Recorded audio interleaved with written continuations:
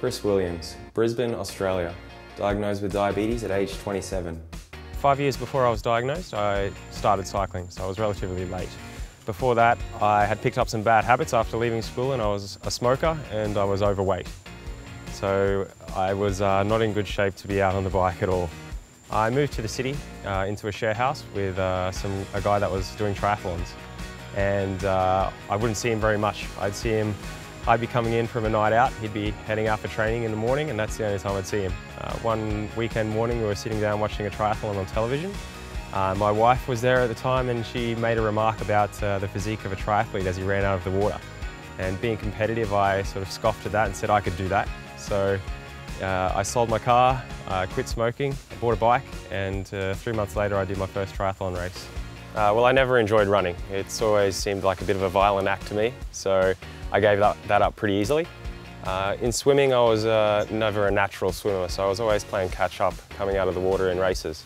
I absolutely love riding my bike, and so I decided to focus on that. I'd lost a lot of weight in the lead up to my diagnosis, and I had a lot of other symptoms that I didn't really notice at the time. I was always craving sugary drinks, I was thirsty all the time, I was going to the bathroom a lot. My vision was blurry, and my wife says that my mood swings were pretty bad, but I didn't notice. I was diagnosed in the middle of a bike race. I was in Victoria in Australia for a National Series race.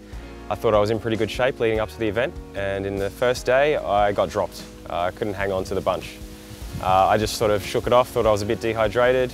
Second day, the exact same thing happened, and the stage finished with a climb up a hill.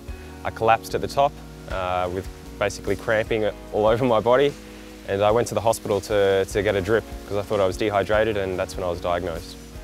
I was pretty devastated at first when I was diagnosed, but I had my friends there and my teammates, and they weren't going to let me mope around. So within 2 days they had me back on a bike with a fanny pack full of jelly beans and insulin, and I went for my first ride. Team Novo Nordisk for me, it's all about opportunity. I have the opportunity to do what I love for a living, which is fantastic. I have the opportunity to race with guys that have the same condition as me, and we have the opportunity to inspire, empower and educate those around the world that are affected by diabetes, to show that you don't have to let diabetes stop you achieving your goals.